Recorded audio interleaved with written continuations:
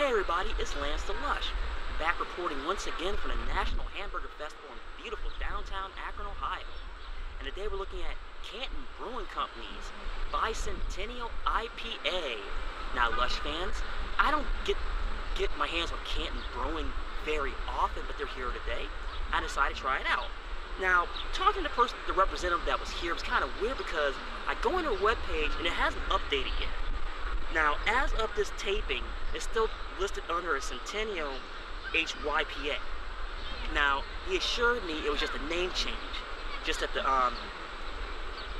webpage hasn't updated yet.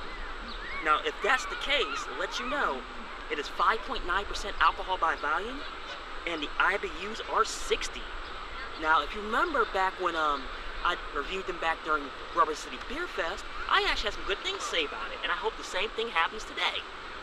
Now, there really wasn't any head retention, but I will say, even in a 4-ounce cup, I can really tell it's really cloudy. I can see some carbonation. Now, I do get some floral aroma, and I gotta look at my phone once again, because like I said, I'm mobile right now, so I gotta see what it says. It says light copper hue with some haze. Aroma, dank tropical fruits aroma. That's pretty vague. I do get the floral aroma, at least a little bit. Okay, it definitely has that floral taste to it. I'll give it that. I'm trying to pick out something else this might have.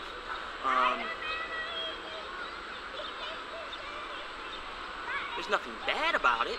There we go. Now I'm starting to get that floral aroma and floral taste. Maybe this needed a couple sips in, and maybe that's what it was. It's actually, Lush fans, it's actually not that bad at all. Now I'm not sure if they're set up for retail sale yet. I'm pretty sure you just got to go to a location to actually enjoy it. But if I find out something, I will keep you updated. Now,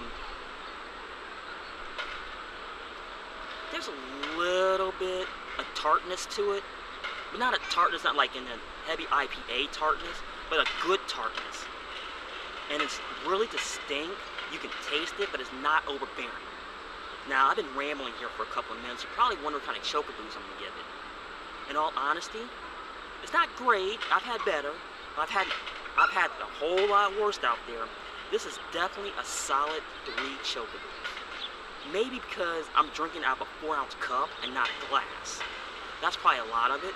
Now, if I get my hands on one retail, or I make it down to Canton to their location and have it, I'll do a reassessment video and reassess it. But at the moment, it's 3 chokaboos. Well, Lush fans, this is Canton Brewing Company's Bi-Centennial IPA. And join me next time for the next edition of Lance the Lush here on location at the National Hamburger Festival in Akron, Ohio.